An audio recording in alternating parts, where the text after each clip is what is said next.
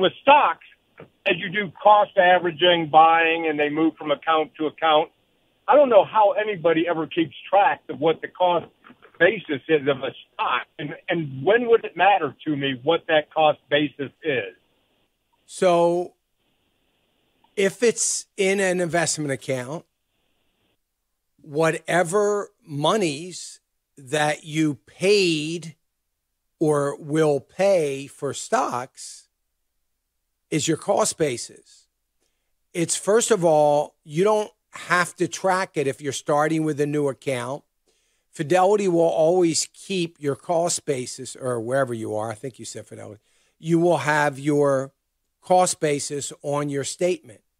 So if you buy 100 shares of XYZ today, and next month you buy 10 more, and the following month you buy 20 more, and the next month you buy 10 more, you have a total cost. You will always have a cost of what you spent for each one of those buys.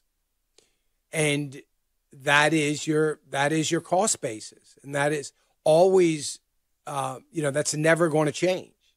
So if you're using our tracker, then you can keep track of it on the tracker, or transfer it over from your Fidelity account, which will track your cost basis.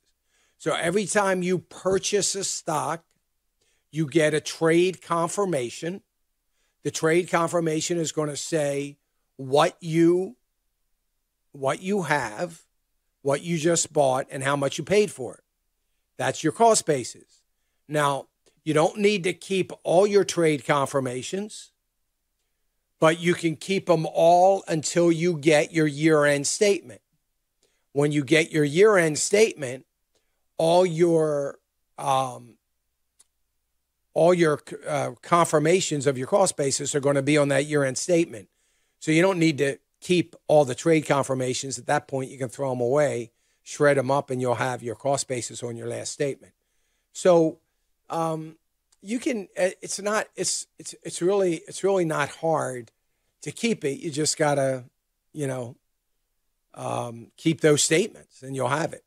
Then when you go to sell the stock, it matters, because if you have 500 shares of XYZ stock that you bought over, 7 different buys, then you need to know what that cost basis is so that you can figure out what the capital gains is. So when you add up all 7 buys, that 7 buys is going to add up to, X amount of dollars, and you're going to subtract that from your sale price to know how much capital gains you're going to get.